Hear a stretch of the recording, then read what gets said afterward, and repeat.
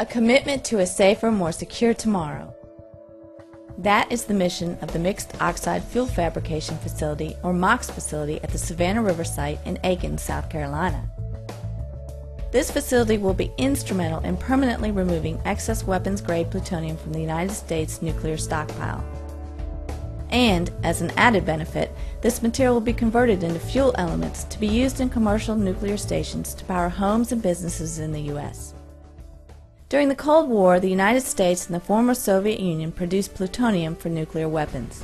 At the end of this era, tons of this material was declared excess by both countries. The National Academy of Sciences performed a study of the management and disposition options for these materials.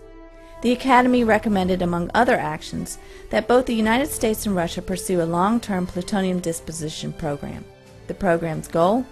To convert weapons-grade plutonium to a form roughly as difficult to use in weapons as the plutonium in commercial spent fuel. Plutonium in this form is not desirable or usable by an adversary, and this recommendation became known as the Spent Fuel Standard. In the year 2000, both countries agreed to dispose of 34 metric tons of surplus weapons-grade plutonium each. To implement this program in the United States, MOX technology was selected by the National Nuclear Security Administration, or NNSA, an agency of the Department of Energy. This proven technology has been in use in Europe for more than 20 years and in more than 30 reactors worldwide. The Savannah River site MOX facility is based on AREVA's Malox and La Hague facilities in France. The MOX facility design has been Americanized to meet U.S. Code standards and regulatory requirements. To supply the MOX facility with plutonium oxide, the pit disassembly and conversion facility will take apart plutonium pits, which are a key component of nuclear weapons, and then convert the material into plutonium oxide. The waste solidification building will process waste streams from both the PDCF and MOX facility for final disposition and disposal. In 1999, DOE signed a contract with a consortium, now called Shaw AREVA MOX Services, LLC, to design, build, operate, and deactivate the MOX facility at SRS. MOX Services is owned by the Shaw Group, one of the largest engineering and construction companies in the world, and AREVA, a global leader in nuclear technology. Congress mandated that the facility would be licensed and regulated by the U.S. Nuclear Regulatory Commission. The NRC has conducted intense reviews of the MOX design and in March 2005 issued their construction authorization, the first such authorization issued by the NRC in over 20 years. A closer look at MOX facility operations will demonstrate the safe conversion of plutonium into MOX fuel assemblies. The MOX facility consists of two major sections: aqueous polishing, which is a 7-level chemical process, and fuel fabrication, which is a 3-level mechanical assembly process. First, the plutonium powder is processed in aqueous polishing to remove impurities such as gallium, americium, and uranium. This process consists of dissolving the powder and separating impurities from the plutonium by using tall pulse columns and mixer settlers. This purified plutonium powder is then packaged in cans and stored until it is needed.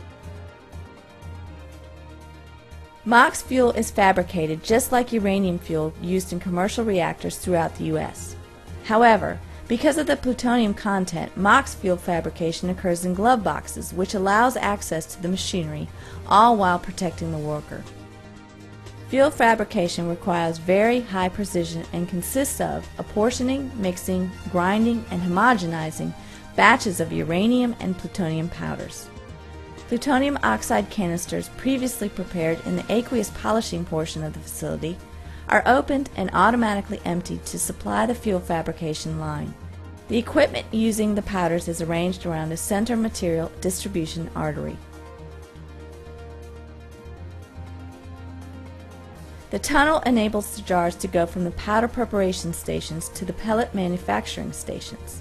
In the powder preparation stations, 20% plutonium oxide powder is mixed with 80% uranium oxide powder. An additional uranium oxide is added until the final percentage of plutonium oxide is about 5%. After the plutonium and uranium powders are mixed, it is pressed into a pellet about the size of a pencil eraser. These pellets are then sintered in a furnace which strengthen it and increase its density. The pellets are ground to within a few microns of their required diameter and sorted by means of a fully automatic system.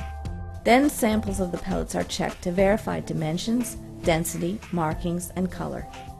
Rods are manufactured by arranging the pellets in a long tray and inserting the pellets into a zirconium alloy tube. Each rod contains about 360 pellets. An end plug is then inserted into the open end and the rod is welded shut.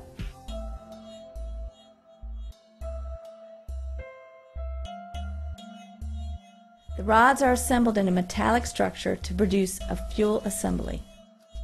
Completed MOX fuel assemblies look identical to uranium fuel used in commercial nuclear power reactors in the United States. Each fuel assembly will contain 264 fuel rods in a 17 by 17 array. Fuel assemblies are about 13 feet in length and weigh about 1,500 pounds. One MOX fuel assembly can provide enough energy to power approximately 4,600 homes for a 3-year period.